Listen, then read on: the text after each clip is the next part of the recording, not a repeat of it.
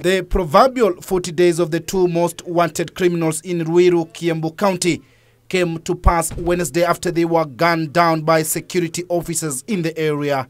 The armed thugs who were said to be operating at will using motorbikes were caught in act by police and took off while the security officers in hot pursuit.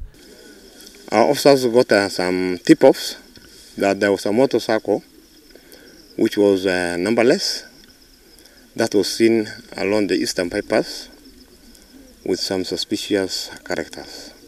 According to Kiambu County Commander Nuno, the criminals decided to hide in a bush near the eastern bypass where they were shot and killed by police officers after a fierce exchange of fire. One firearm has been recovered.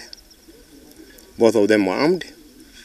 The other firearm has been thrown within this forest and we are looking for it. Reliably, we are informed that this is the same gang that have been operating in Eastlands and in Umoja.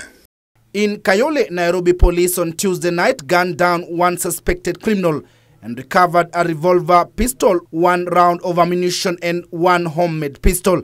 According to the police, they had received reports of a gang of 4 that was taking advantage of the dusk to dawn curfew to unleash terror on residents of Kayole in Nairobi. The dreaded gang are said to impersonate police officers when committing crimes. One of the victims reported robbery incident and police immediately launched a manhunt of the criminals, killing one of the 4 suspects with the remaining 3 escaping towards Ngong River. Reporting for Channel 1 News, I'm Timothy Kipnusu.